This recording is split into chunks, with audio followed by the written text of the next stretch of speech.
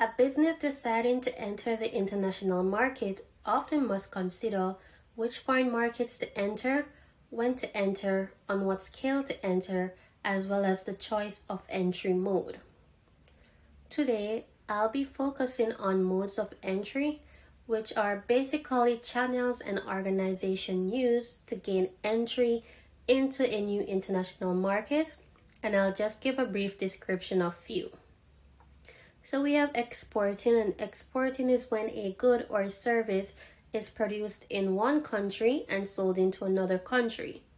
Storing and processing is mainly done in the supplying firm's home and can increase the sales volume over time. So some stuff that Jamaica may export are like bauxite, coffee, banana, and so on.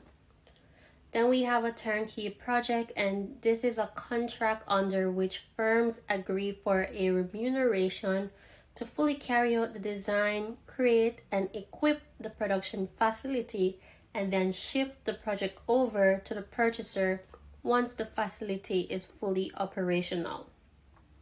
Then we have licensing, and this is an agreement between a business owner and another entity whereby the business owner, called the licensor, grants the rights to intangible property, so copyright, patent, trademarks, to a manufacturer of a foreign country known as the licensee for a specific period of time, and in return, the licensor receives a royalty fee. Franchising is somewhat similar to licensing, in which an independent firm called the franchisee does business using the name of another business called the franchisor, which the franchisee has to pay a fee or a fraction of profit to the franchisor. The franchisor provides the trademarks, operating process, product reputation and marketing, HR, and operational support to the franchisee. Then we have our wholly owned subsidiaries, and this is a company whose common stock is fully owned by another company known as the parent company. This may emerge through acquisition or spin-off from the parent company. An example is Marvel Entertainment and EDL Holding Company LLC, which are wholly owned subsidiaries of the Walt Disney Company.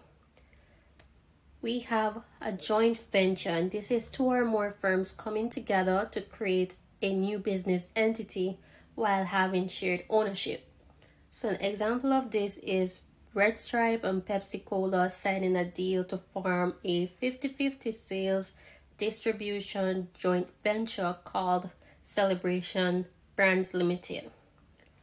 So I hope you do get some information on the different type of entry modes a business may use to enter the international market. Thank you.